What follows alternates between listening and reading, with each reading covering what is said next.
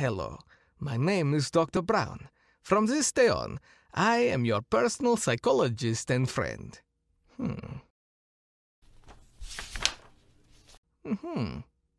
Babydoll, No forename, no surname, no age, no birthplace.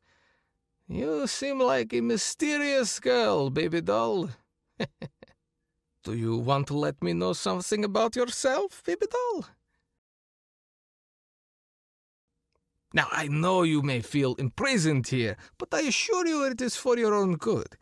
You have shown aggressive behavior in the past, but if you let me help you, then we can confront the problem and find a solution.